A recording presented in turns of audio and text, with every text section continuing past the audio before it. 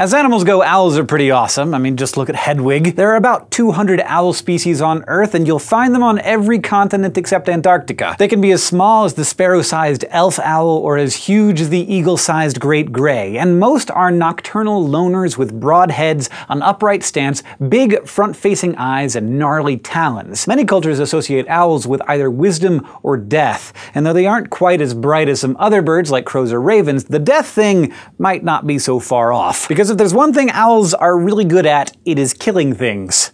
Quietly. You might even say that they're the ninjas of the bird world, equipped with some unique adaptations that make them experts at both hunting and getting their creep on. Let's start with their feathers. For example, maybe you've been out walking at some point and you heard some whooshing sound only to look up and see a bird flying overhead. Well, odds are that was not an owl making that noise. Most birds have smooth, sleek primary feathers, which create a noisy kind of turbulence as their wings collide with the air. And that's fine if you're a plant-eating goose or, say, a falcon who's so fast it doesn't matter if your prey hears you coming because they're already toast. But to a night-hunting owl, catching dinner is all about stealth, so their feathers are specially adapted to reduce that air turbulence and the noise that comes with it. Instead of a smooth, stiff leading edge, an owl's primary feathers look more like combs. Those serrated edges actually break up the air as it hits the wings, creating a bunch of smaller, less noisy disturbances in the air. And even those get muffled by a softer fringe at the trailing edge of the wing. But owls also come equipped with an extra silencer. Their smaller down feathers, which absorb whatever noise is left over. Magic feathers are awesome and all, but probably the first thing you'll notice about an owl are their ridiculously huge front-facing eyes, which can weigh up to 5% of their body weight. All the better to see you with. Because most owls are nocturnal, their eyes need to be good at processing whatever light is available. So owl eyes have large corneas and pupils that allow extra light to enter the eye and funnel back into the image-forming retina. And compared to many other birds, owl retinas contain more of the light-sensitive rods that help them see in low-light conditions. Plus, the front-facing setup lets owls look forward with both eyes, giving them a wider range of binocular vision than most birds. It also helps them judge distance and dimensions, kind of like how humans do it, but it is not easy to squeeze such big eyes into a comparatively small skull, so owl eyes aren't round like a typical eyeball. Instead, they're more elongated and tube-shaped. They're also fixed into their sockets by rings of bone called sclerotic rings, which means owls can't roll their eyes, and if they want to look to the side,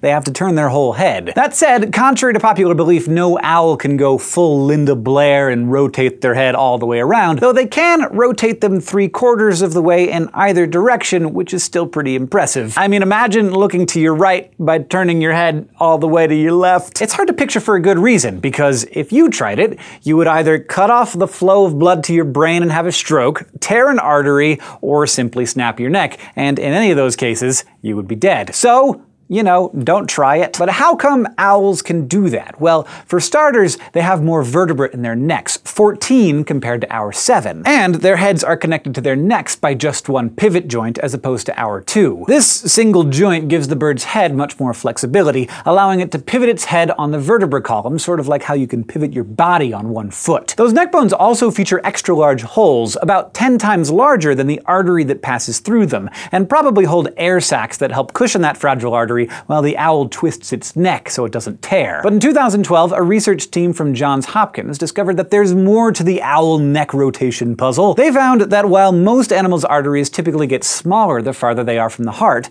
an owl's main neck artery actually gets a little bigger as it nears the brain, ballooning out. Those larger areas might act as reservoirs, storing a little extra blood to send to the brain when the main vessel gets temporarily blocked during more extreme neck rotations. So, here's to Hedwig and all her other fellow owls, master ninja birds of the night. Thank you for watching this episode of SciShow, which was brought to you by our patrons on Patreon. Thank you so much to all of you people. If you want to be one of those people, you can go to patreon.com/SciShow, and if you just want to keep getting smarter with us, go to youtube.com/SciShow and subscribe.